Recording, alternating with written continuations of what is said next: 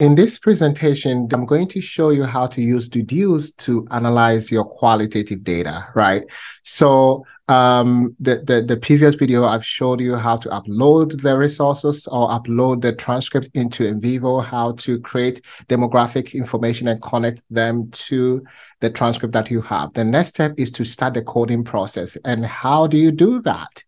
Follow me and let me show you how to do the coding. As you can see here, we have all the transcript here, and there's empty space here. There's no information here in terms of the code. So what do we have to do first? Before you start the coding, you have to think about your research question, right? Because at the end of the day, you have to address your research question that you have, right? That's the essence of you doing the coding.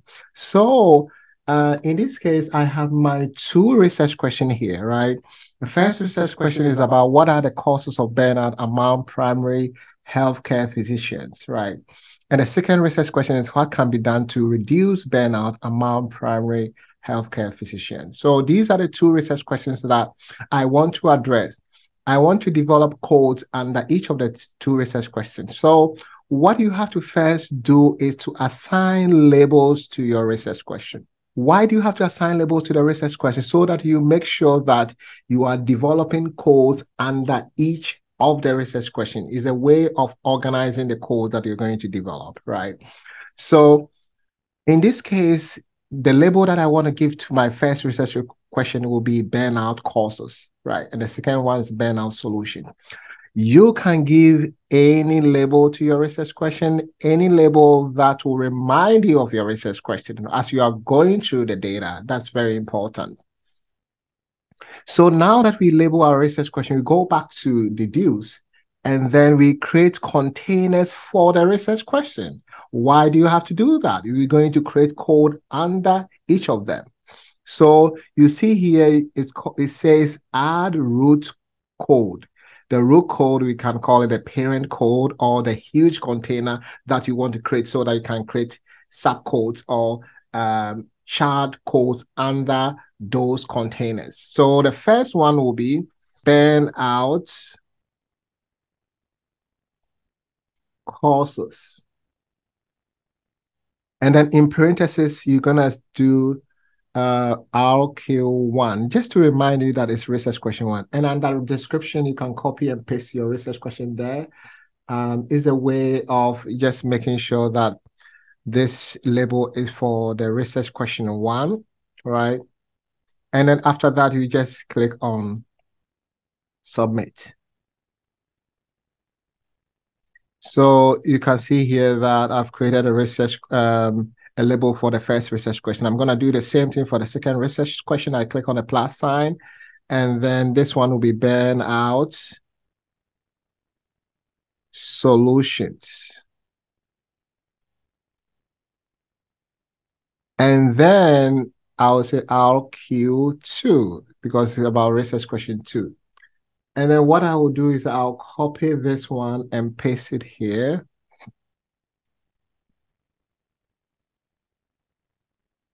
And then I click on submit. So now we have two huge containers reflecting the research question that we have. That's the first step that you have to do, right?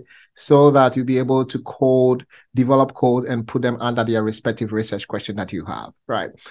You may ask, if you have one research question, do you have to create a label for the research question? Yes, you can do that. If you even have one research question, it's okay to do that, because when you are going through the data, you may find something so interesting that it is not addressing the research question that you have, but is something that is so important that you want to code it and make it like other findings and maybe talk about it. So in order to separate those information that you think is important, but it's not addressing the research question and code them differently, it's always important to create a container for your research question, even if you have one research question, right? So now that we finish, we have to move on and open one of the transcripts and start the coding process. How do you do that?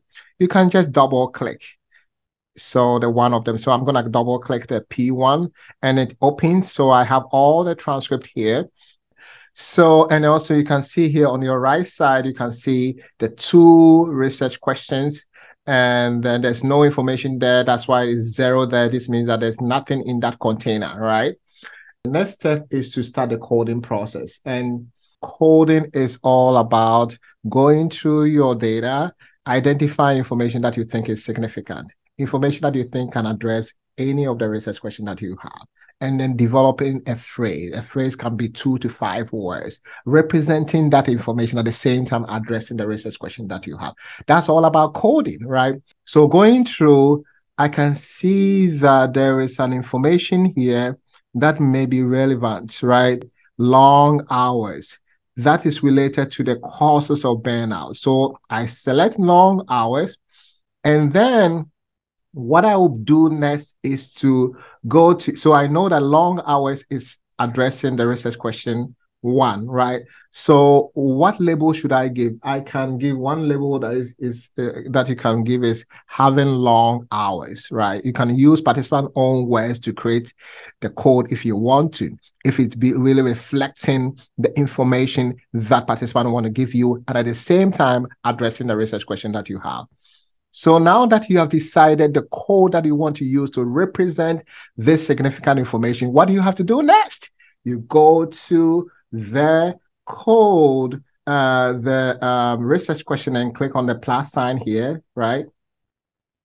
And then type the code. So having long, because you are quoting participants, sometimes you're using participant own words to code. Just to remind you, you can just put it in the quote, right? Long hours. It's not required, but it just reminds you that it's a code from participant. You are quoting participant. You're using participant own words to do the coding, right? Sometimes you can use your own words, but other times it's good to use their words to reflect what exactly they want to communicate to you. And you see the description here? This is where you can provide what this code represents, right? And then it's not really required.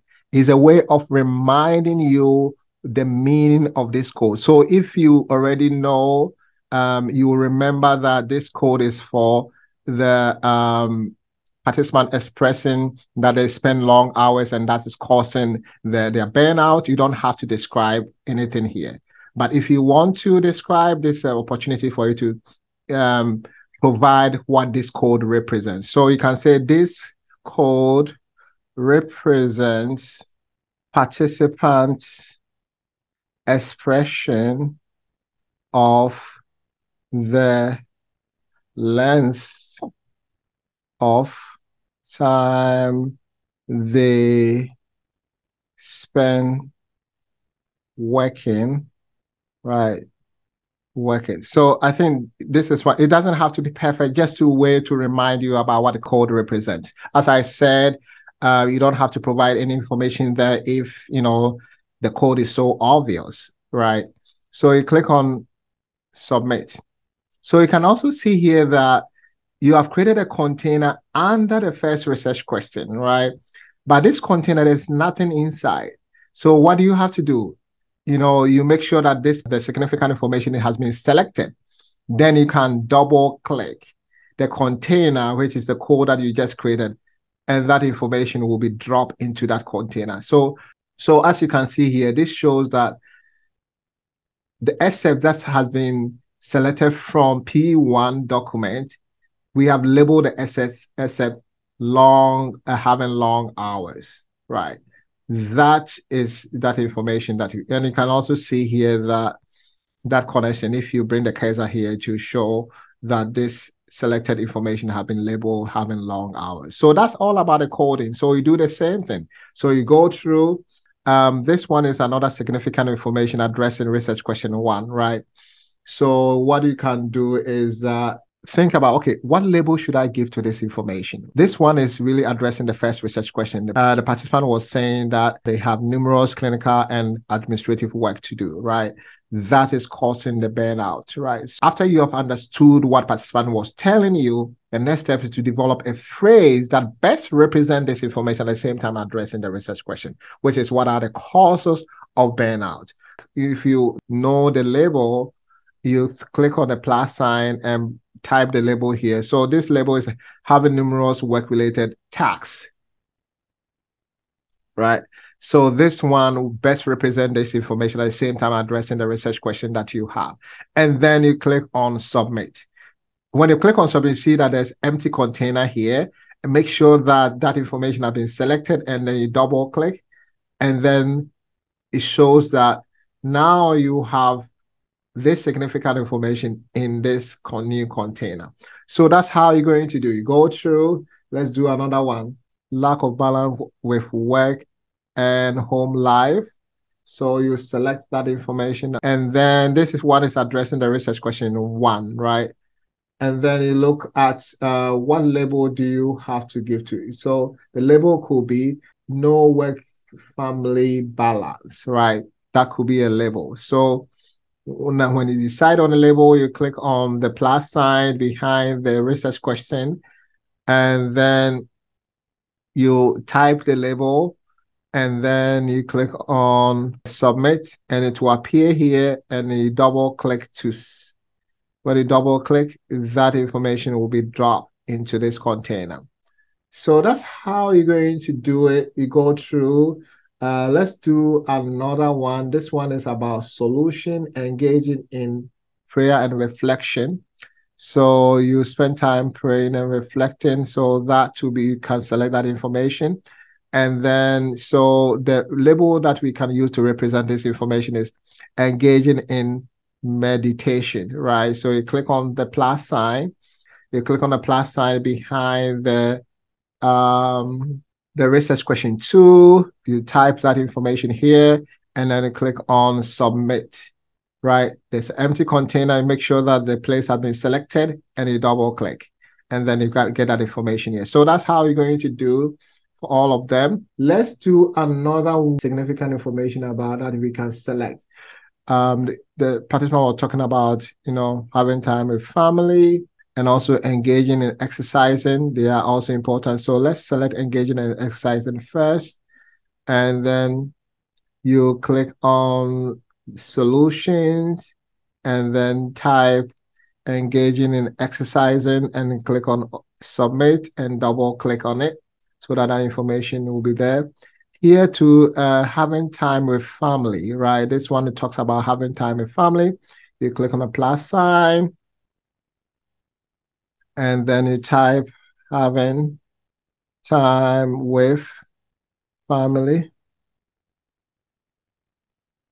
and then you click on submit, and then you can double click so that the information will be dropped, right? So I think it looks like we finished with the first transcript. Then what you have to do is to go and to the second transcript. How do you do that? You can go click on the media, and then you can click on the one, and it opens. So you can see that, that the codes are still on the right side, right? Remember, they are all containers where you go through the data, and then if you think that any information is related to the existing container, you can just select and drop. If you realize that the existing container cannot be connected to any significant information that you have here, you create a new container, right? So imagine that you go through, and then you see having numerous work-related hours, right? So there's a place that talks about now, let me see. So this one is related to having numerous work to do, right? So we already have a container for that, having numerous work-related tasks. So what you have to do is just select that significant information and double click this container, and you see that it has turned to 2. This means that now we have 2 significant information connected to this code or this container. So that's how you're going to do. You go through, you select, and then first think about, okay, can you drop it to an existing container? If not, you create a new container. So this one having a lot of work to do. So it looks like we can drop it into having numerous work-related tasks. So you double click that, and now you get 3 information in this container. So that's how you're going to do. You go through, you select, and then think about the code and see whether existing code can be connected to the, if existing code can be connected, you just select and double click. If the existing code cannot, then what do? You create a new code, right? So that's how you're going to do. So let me show you the final product so that you see how the final product will look like. So let's see. Let me open this one and go to maybe the fifth one, and you see. So you see here that we have created a lot of containers, right, under each of the research questions that we have, right? And then this, the highlights shows the places that has been selected, right, and drop into those containers, right? So that's how you have to think about it and the coding process. So at the end, you're going to get a lot of code. So let's go to the home page, and so that you see what I'm talking about. So you see here that you have a lot of code here. When you even go to code, you can see that a lot of code has been created, right? And then you ask yourself, what do you have to do next, right? The next stage is to think about categorizing the code to develop themes, right?